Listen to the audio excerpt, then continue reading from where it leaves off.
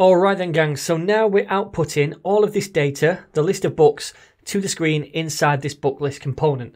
But what we want is the ability for a user to add a new book to the list, right? And then store it in the database using this whole idea of GraphQL. Now, if we remember to what the project looks like at the end, we have this form at the bottom and we have the book name, genre, which are both text fields. Then we have this author drop down as well, and this is populated with the different authors, so we can select from one of these different authors, right? Because that's much easier than the user putting in the book name, the genre, and the author ID. We don't expect the user to know the author ID, so we're giving them an option here. So we need a way to populate these authors inside this field right here, this select box. And to do that, we're going to need to make another query to get the authors and attach it to this component right here. So how about we start by just making that component. So then I'm going to cross off the app.js and the book list. And in fact, I'll keep that open because we'll copy some of this in a minute. But I'm going to create another component first of all, and that is going to be called add book.js. All right. So now we have this other component. The first thing I'd like to do is go over here and import, or rather not import, copy this stuff from the book list component and paste it in here. So we still need all of these three inputs at the top. Now, this time we don't want to create a get books query. We want to create a get authors query so that we can retrieve those authors and then place them in this select box right here, like this. So let's change this to get authors query instead. And then inside this query, it's going to be called authors, like so, because we want all the authors. And from each one, we still want the name of the author and the ID of the author as well. All right. So we have the query constructed there. All right. So the next thing we need to do is make the component itself. So again, I'm just going to copy this stuff right here and paste it in because it's much easier to do it that way than rewrite it. So first of all, we need to change this to add book, and then we'll get rid of this display books stuff up here because we don't need to display books anymore. We're going to display authors instead, but we'll add that on in a second. Then down here, we don't want this UL with a book list inside. Instead, what we'd like to do is output some kind of form. And in fact, we'll get rid of the div tags because we can just put the form tag in here straight away. Now, I've already prepared this form HTML because I'm sure you don't want me to sit here and write a whole form from scratch while you watch. This is basic HTML, but just to quickly walk you through it, we have a form tag with this ID of add book. We have a div and a div and a div. So three different divs right here. Each one has a class name of field. Remember, in React, we can't say class equals field because class is a reserved keyword. We have to say class name equals field. So in each field, we have a label for the book name, genre, and author. Then in the first two fields, we have a text field for the book name and a text field for the genre.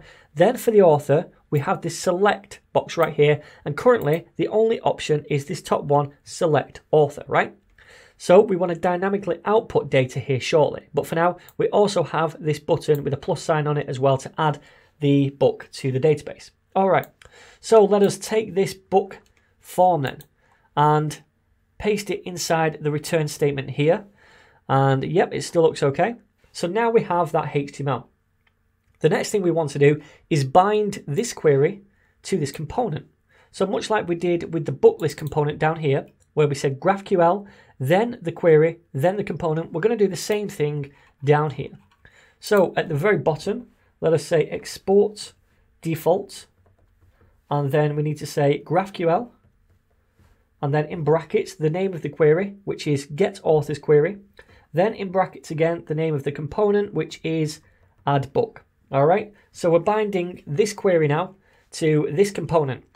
So before we start dynamically outputting any kind of data to this form, why don't we just nest this component inside the app.js file? This is the root component. So much like we nested the book list, let's nest now the add book component.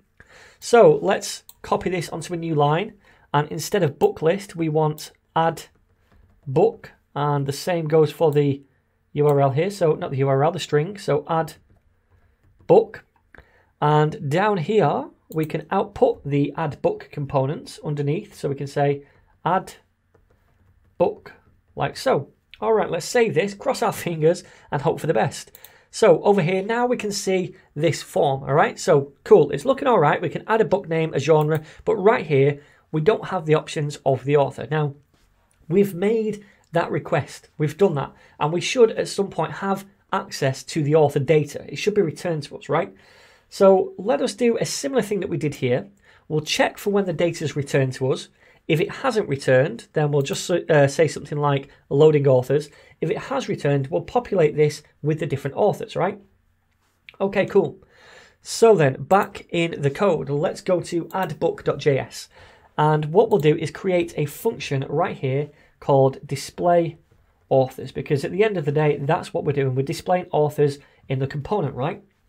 So again, var data is equal to this.props.data. Remember, this data object is attached to this.props when we bind a query to the component, right? And then eventually, this data will have the data that we've queried right here, so the authors. So it'd be like this.props.data.authors. We'll have that eventually.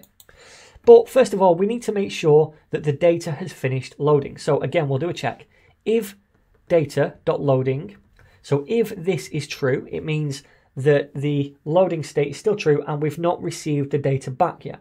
So until we've received the data back, we just want to return like an option saying loading authors or something like that. So we'll say return, and then in parentheses, we'll do an option tag because this is going to be embedded inside the select right here. So we need option tags here. So this option tag inside will have something like loading authors.